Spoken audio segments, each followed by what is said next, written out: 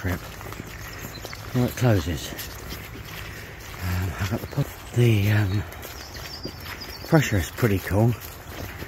Just my favourite moon phase is here, which isn't so cool, but it's the last 3 nights I can do before it closes, so not a lot I can do about it. It is what it is, isn't it? So I've done a couple of trips so far. We have gone back in this swim. Nearly didn't, I must admit. The other swim's close to the car park, so if I have any sort of children issues and have to go home.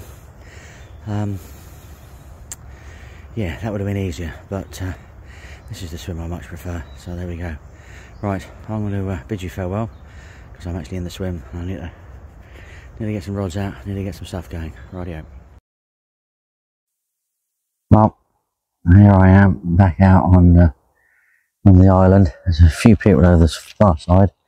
I see 3 people over there at the moment. I don't know if there's any more. To be perfectly honest with you, I knew that was going to be the case, so I didn't bother going over there. That's sort of one of the 3 I wanted, I must admit. I didn't sort of muck around. My first one's a lot closer to the car.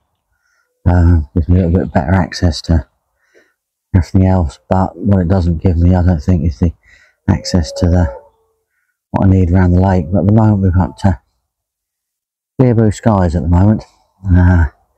There's rain around. I know there's rain around. It's coming from the sort of southwest, south. The only thing that sort of worries me is the south wind, but it's going to be 20 miles an hour, so I shouldn't. Yesterday wasn't too bad, so hopefully, yeah, today's going to be okay. A trip of, well, 3 days of on and off rain and showers and things. It'll be all comfort and everything like that, nice and warm and dry. Not really down the margins, I'm just sort of a little bit worried about the angle of the line on the take, because I know what these fish are like realistically. They can be extortionately violent. I need to have a play with the left hand rod, because I don't think I pulled any of the line, but the bobbin did move a couple of times,